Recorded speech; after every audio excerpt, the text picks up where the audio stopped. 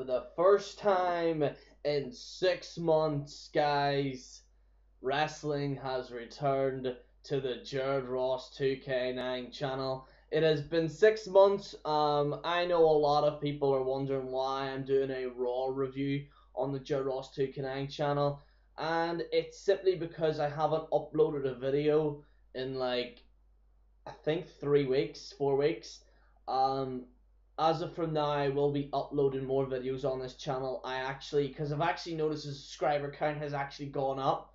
Um, yeah, basically that's what the reason why I'm uploading a video. I will be doing more wrestling news on this channel as well. Obviously I'm still doing stuff in Into the Arena. But yeah, I just need to make this video for this channel because it's been a while since I've uploaded a video, and it returns from 6 months ago. It was the last time I even talked about wrestling. So, for all those people who are probably new to this channel, for all those people who don't watch what I do during wrestling, basically what I do is I will be talking about Raw, giving you all the facts that happened on Raw, and then giving my opinion. So, we're going to go straight into it. And here is the Raw's rundown for October the 21st edition of Monday Night Raw. So basically, the whole show starts off, Triple H is there, and it turns out that Triple H and Stephanie McMahon were talking about respect. Big Show's not too happy about it, so he comes up via satellite. Maybe The Rock might be, maybe he's getting a wee bit of advice from Rocky. But yeah, it turns out that Triple H has now has basically been pissing off Big Show. Quite frankly, this storyline is lacking depth. I mean, you talk the guts of like if you look at like Big Show, for example, this guy has been fired from the company. So in a story, you would clearly have him burst in, and then security immediately put him out. But him via satellite, I mean, what is it? Is Big Show now a master hacker or something? Clearly this story, and Don Banks said this in his Raw review, quite clearly it has been shown that these storylines are only for anyone below the age of 14. And I think that, these storylines are now getting a bit stale.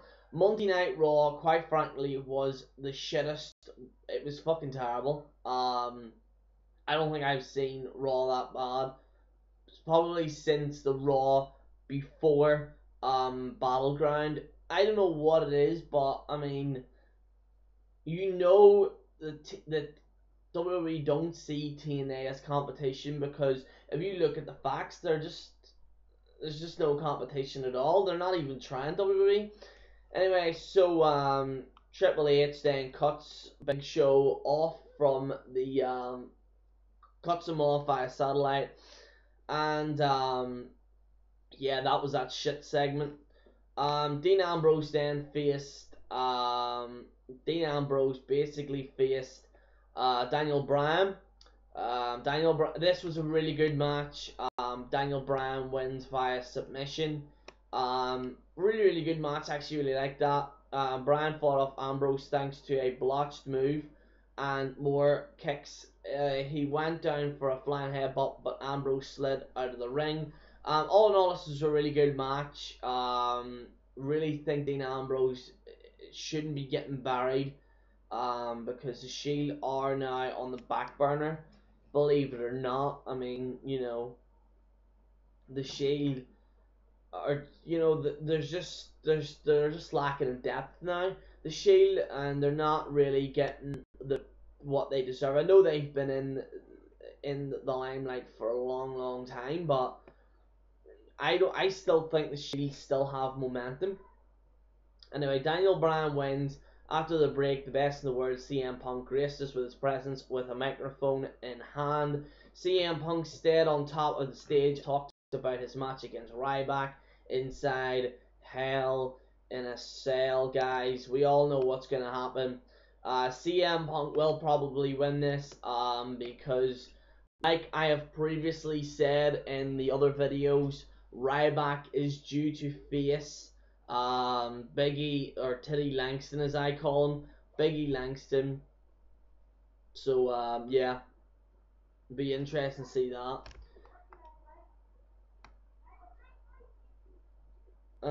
Anyway, Triple H and Vince McMahon are backstage. Triple H and McMahon are backstage talking about Vicky Guerrero as they placed her in charge of Raw. Obviously, Brad Maddox got knocked out by the Big Show. Michaels was also there, and he seemed to understand, but asked Triple H if he seriously thought that Bryan didn't have WWE Champion material. Really, really boring segment. The next match, oh Jesus Christ, this match was fucking shit. Heath Slater versus Santino Marella. I really think that Heath Slater should get more of a push as in a comedy standpoint. I think that Heath Slater is actually more funnier than Santino Marella. I don't understand how the Great Khali is. I don't understand why Great Khali and Hornswoggle's getting TV time when there's talent at the back that clearly have more talent than them guys and aren't getting shown on Raw. You know, I mean, you've got enough fucking kiddie stuff anyway in Raw, so why have that?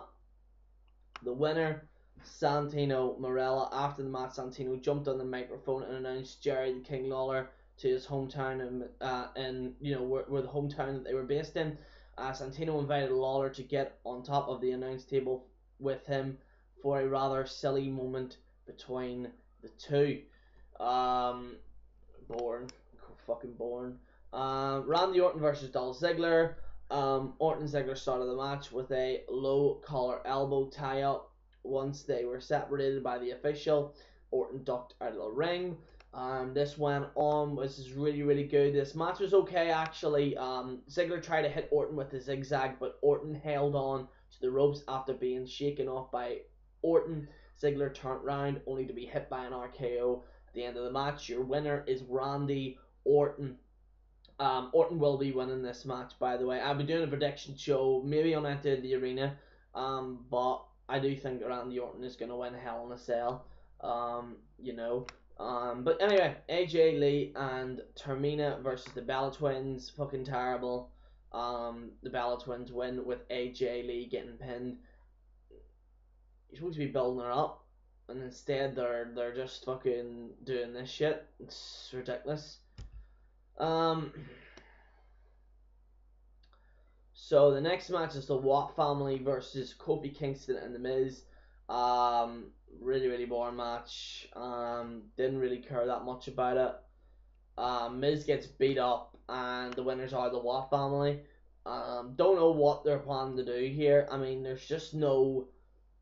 I don't know what the Watt family are gonna do. You know, you understand what I mean? There's no. They need to add depth. They need to add They need to give it a proper story. The Watt family can't just go in and beat up everyone and then that's it. You just can't do that. They have to. Basically, they should explain what is it they actually believe in. That's what you should do. But instead, you're just mindlessly getting them beating up people. Okay, so Curtis Axel versus Teddy Langston, as I call him. Fucking terrible match. Ended no contest. Not really the best match in the world. And then this match led to CM Punk and Teddy Langston versus Curtis Axel and Ryback. This match was average at best. Biggie Langston won the match by pinning Curtis Axel. He's getting buried a lot. Another fucking tag match. Is fucking see the amount of tag matches that were in this on this Raw is absolutely freaking ridiculous. The Real Americans versus Tons of Funk. Jack Swagger and Sweet Tea started the match with Sweet Tea tossed around Swagger. Once Cesaro dropped Brodus Clay with his Cesaro swing, Swagger snapped up the Patriot Lock and forced Clay to tap out. Your winners are the Real Americans.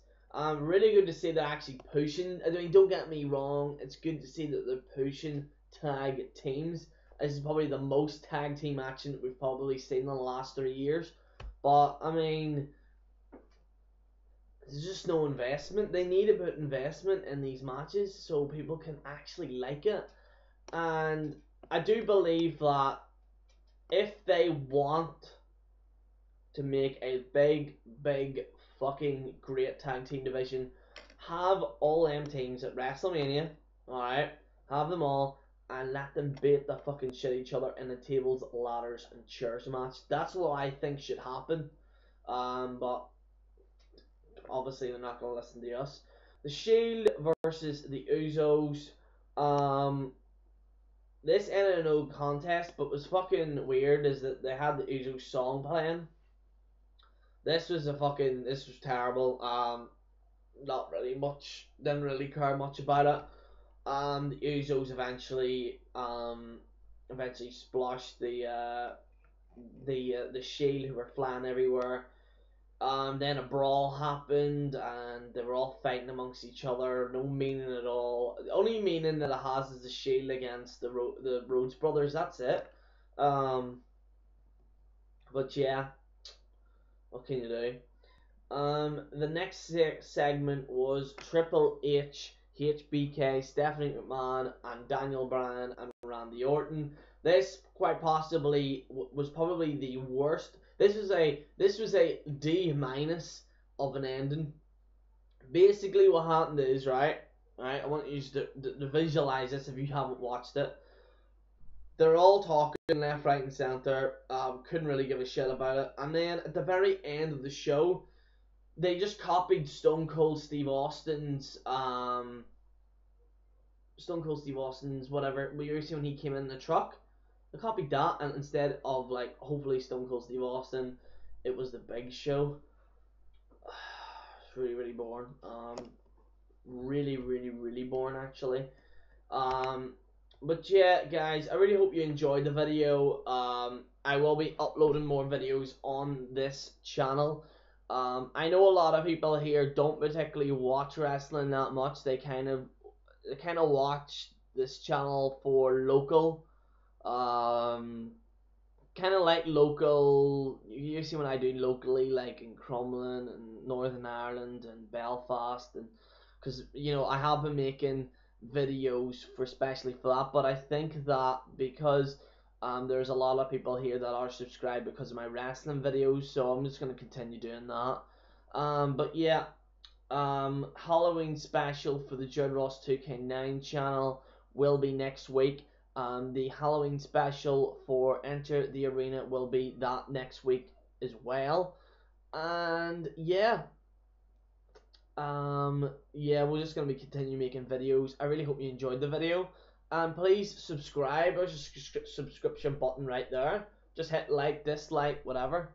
It's up to yourselves. Anyway, this is General Jerry, as I'm known in Enter the Arena, and also Jared Ross 2K9. I haven't said that in a while. This is Jared Ross 2K9 and Enter the Arena US and Jared Ross 2K9 signing out.